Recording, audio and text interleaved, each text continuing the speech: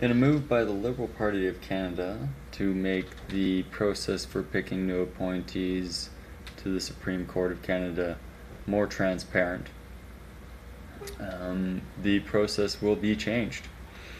The old process consisted of a new judge being picked by the Governor General upon the suggestion of the Prime Minister. Some of the requirements were that the new appointee must have served on a superior court or been a barrister to one of the province's bars for at least 10 years, the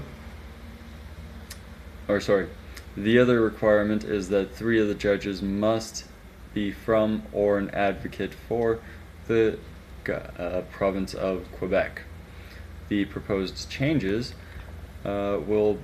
which will be making the process more transparent to the general public, are that the candidates can apply from anywhere as long as they are a judge or a lawyer, and then these candidates will be shortlisted from an advisory board which will consult multiple committees and justices and members of parliament on their decision on who to shortlist.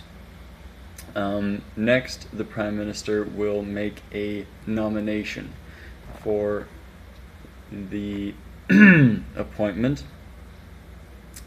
After this, the nominee will then be questioned by the House of Commons and by all parties. Now, this part is not confirmed, but I'm assuming then the nominee will be sworn in by the Governor General of Canada.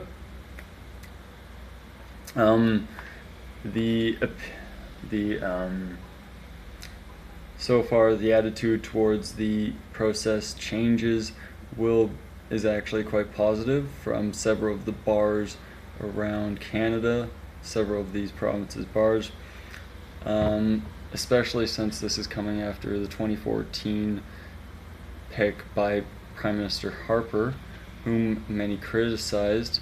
Mark Naden was unqualified for the appointment, and with an upcoming position opening in the Supreme Court, these proposed changes couldn't be too soon.